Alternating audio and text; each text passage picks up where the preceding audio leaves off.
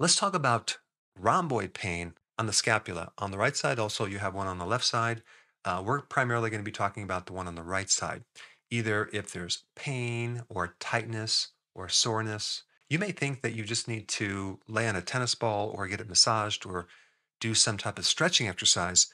But you may find that if you do that, it comes right back about an hour later.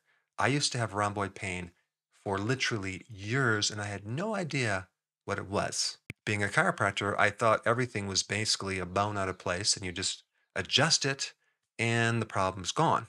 I wish I would have known what I know now back then because the actual cause was referred from something else. Like when you step on a dog's tail, he barks through his mouth, right? Are you going to mess with the mouth? No, you're going to take the pressure off the tail. So, a lot of people with muscular problems in one part of their body don't realize that it can be referred from a completely different area. And so there's this one nerve called the dorsal scapular nerve. It comes out of the fifth cervical vertebra and it connects to the rhomboid as well as another muscle called the levator scapula muscle, which is right here, just beneath your trap. So that one nerve coming from C5 connects to this muscle and your rhomboid. And if there's any pressure on that nerve, you can have discomfort in those areas where it's always irritating, it's always tight, it's always in a spasm. But what I didn't know at the time I had this problem was there's another connection to those group of nerves in this lower part of the neck called the phrenic nerve. So the phrenic nerve goes from the diaphragm, from your neck all the way down to the diaphragm in the front part here on both sides.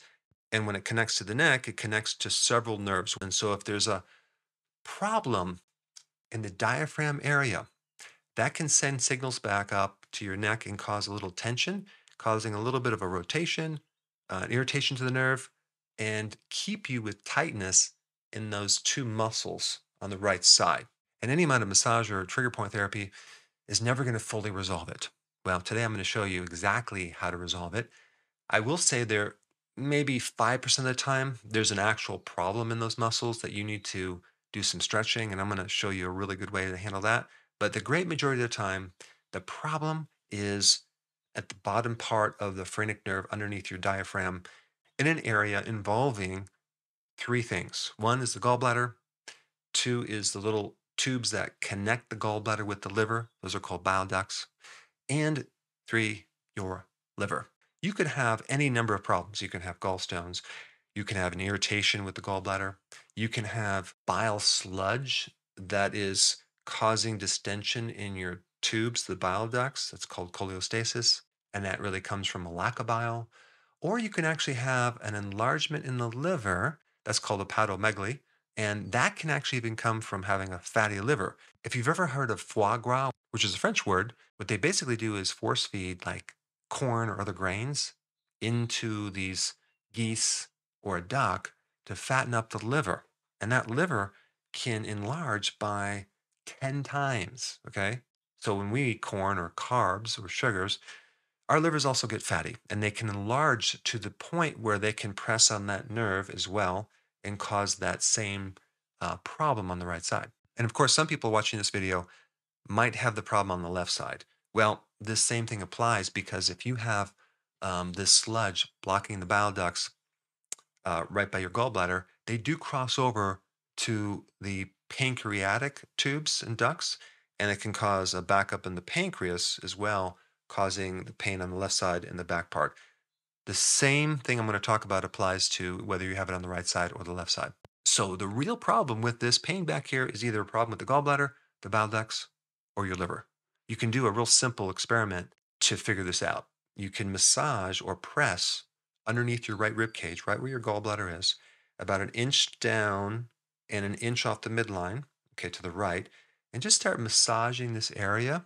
It'll be a little bit sore, but if you massage it for like 10 seconds, it should give you relief on your right shoulder area and to the rhomboid.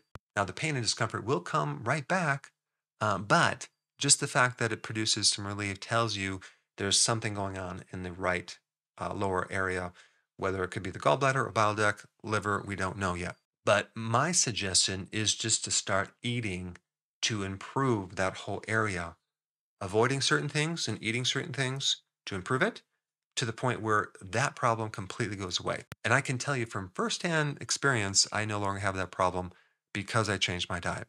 So, what are the top foods that irritate the liver, the bile ducts, and the gallbladder? Grains. Then you also have sugars, and you have omega-6 oils, and they're very irritating to your gallbladder and your liver, and they're inflammatory. So if you were to go out to a restaurant and order something deep fried, they're going to use some of these oils in the process. And when you eat them, you're going to feel bloated underneath the right rib cage and you're going to feel tension in those muscles eventually. And then you also have other things that are deep fried, like chips. Just take a look at what the ingredients are. It's going to be some type of oil they fry the corn or the potato in, and that would also aggravate it. Other foods that are high in omega 6 would be the nut butters, almond butter, peanut butter, but any of the nuts could irritate this area as well. Then you have alcohol that can irritate it, junk foods, processed foods, heavy meals, eating frequently, keeping your whole digestive tract filled with food all the time is going to be very irritating to this area. It's going to cause the liver to have to work constantly, creating more problems. So, those are all the big culprits. Now, what I recommend is to have moderate amount of protein with your meals, okay? Not necessarily eat high fat, but don't avoid saturated fats, but eat high quality protein, like from eggs, fish, grass fed meats, things like that, as well as consuming a good amount of vegetables or salad at the same time you're eating these proteins and fats. So have your big salad, okay, first, and then have your protein or fat with each meal. The vegetables or the fiber in the vegetables will help you to increase the flow of cholesterol through the liver and through the bile ducts. And the vegetables are really, really good for the liver in general. Eating just meat or fat without vegetables is a bit hard on the liver. And of course, when you cook the heck out of the vegetables and don't eat them raw, you don't get to have the enzymes in those raw vegetables to help you. And then the other thing that's really important is not to eat so frequent. Do intermittent fasting. There's a couple things that I'm going to recommend to help um, thin the bile to allow things to kind of flow through. There's a product that you can just look online and get it. Amazon. It's called Tudca, Tudca. So Tudca is a type of bile salt that helps to thin the bile. You would take two of those in the morning on an empty stomach and two in the afternoon on an empty stomach. In addition to that, find a good bile salt supplement that you can take with a meal, and you would take two of those after the meal. So now this extra bile will just help to take the relief off the liver, the gallbladder, and the bile ducts, and allow bile to flow through this area nicely. And you're going to find over the course of a week or 2 weeks, there's going to be a lot of relief in this back part. So that solution is pretty much going to handle like 95% of all cases.